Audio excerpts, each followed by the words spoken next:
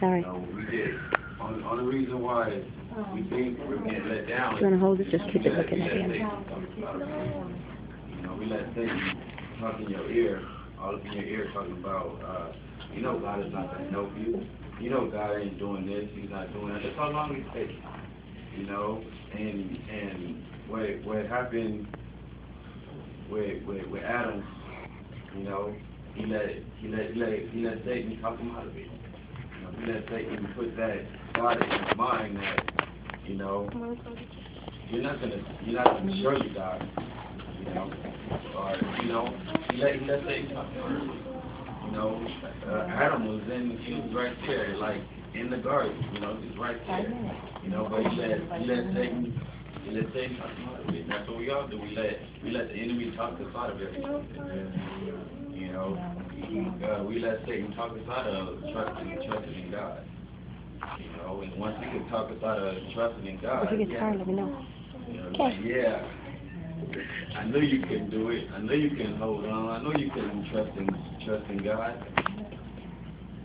You might say, I trust in Him all along. I just want to see if you can hold on and trust in yourself. Next thing you know, your blessing went out the door. But Jesus showed us too when he was in the wilderness how when Satan came to tempt him, used the word against him.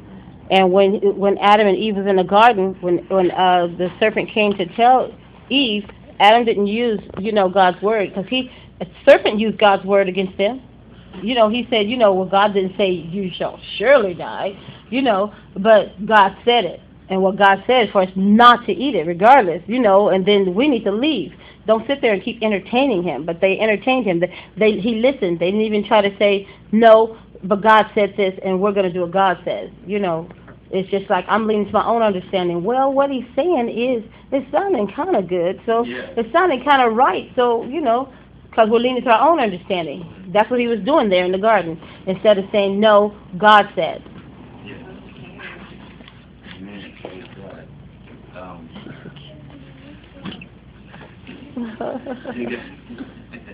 Any questions?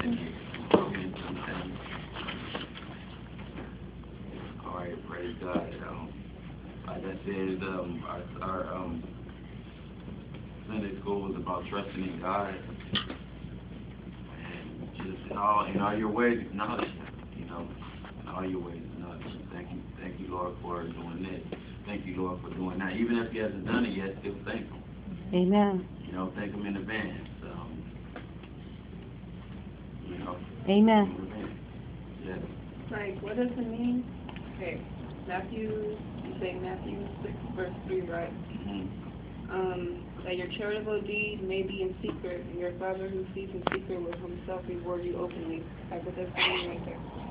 That means, like, if you're going to go bless somebody, don't be saying, okay, well, if somebody needs their light bill paid and they said it in church, and then you went and you gave them the money to pay for their light bill, but then when you get up and testify, praise God, I just thank God that I had enough money in my bank account that when Sister so-and-so said she needed a light bill, I had enough money in my bank account, and I gave her the money to go pay her light bill. Now her light bill is her light to own because of me, I'm not supposed to say anything. When she goes and if I give her money to pay her light bill, I don't tell anybody. I just tell her, and nobody knows. Even though she said the Lord made a way that I was able to get my lights on, I'm not supposed to be sitting there saying, and she ain't going to say nothing about me. She's not going to even say that she got the money from me. Don't even worry about it. It wasn't from you. God blessed you with the money, and you blessed, one of his children. You ain't got to get the glory for that. And because you kept it in secret and you didn't say anything and you didn't worry about it, she didn't say nothing about you, and you just praising the Lord too.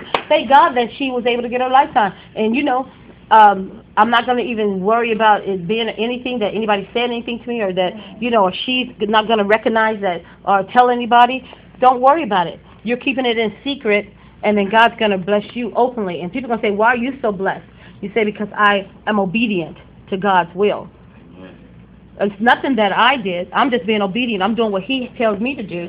And I'm not bragging about it. I don't have to brag about it because he's going to bless me openly, because that's what his word says.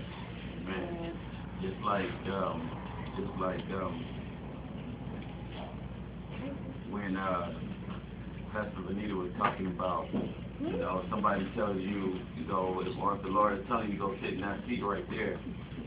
You know, and just like Pastor Lewis was saying last night, your blessing is right there. You know, your blessing could be in that front seat. The Lord tells you to go sit in that front seat, you might get blessed in that front seat. Amen. Your blessing is right there.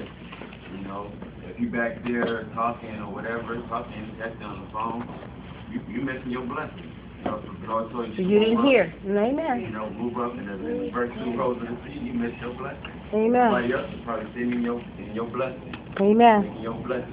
In your blessing seat. You know, Amen. you never know. You know, next thing you know, you probably look, oh man, I gotta go catch the bus. You know, I ain't got no bus pass. I ain't got no money to catch the bus. You don't miss out on your blessing. You know, you could have had a bus pass with money to catch the bus in the morning, right there in that seat. The Lord told you to get in. You miss your blessing. Amen. You know, you're not trusting in God. You know, God says it. You mean it. Push my other You one. know, you know, go ahead. Come get your blessing. You know, I got a out of pocket full of blessings for you.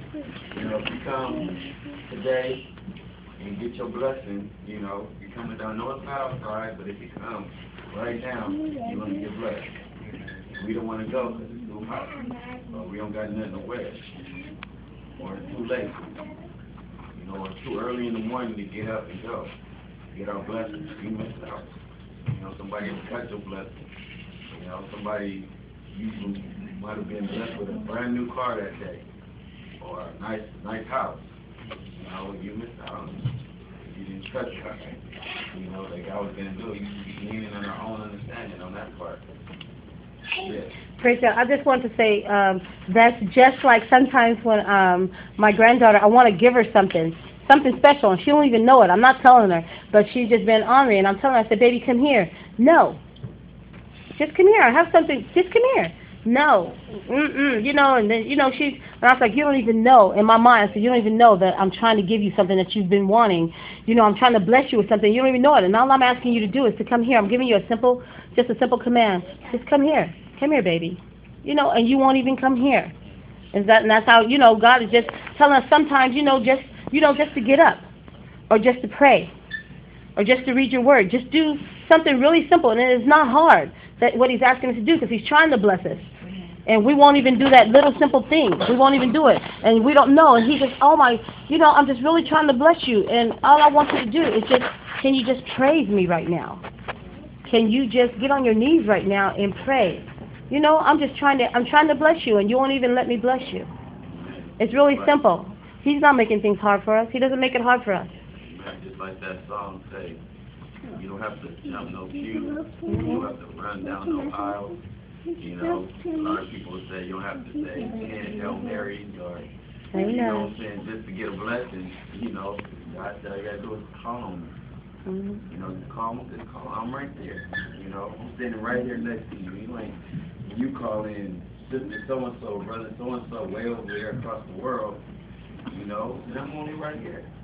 I'm right here. Amen. That's all you got to do with that. That's all you got to do with stuff. And you trusting somebody way across seas to do something for you, and they can't do it because of some reason. God has your blessing right there in front of you. A lot of people don't realize God has your blessing right there in front of you, and you're looking somewhere else because you're wanting it to come. You're thinking it should come from another place.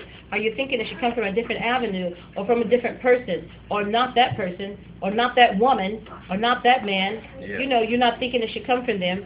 You already have up in your mind where your blessing should come from, and you're leaning to your own understanding again. That's right. Amen. It's not 11 o'clock. Praise God. Praise God. Wow. You're really on fire today. Thank you, Jesus. What time do we start? 9:30. Well, I don't know what time we started, but we just started. Okay, yeah. Well, I was like, I know we didn't start at 9:30. What time is it? 10 o'clock. All right, praise God. If all minds are free and clear, right now, we're going to pick up an offering for the morning. Amen. I know my granddaughter always asks her. I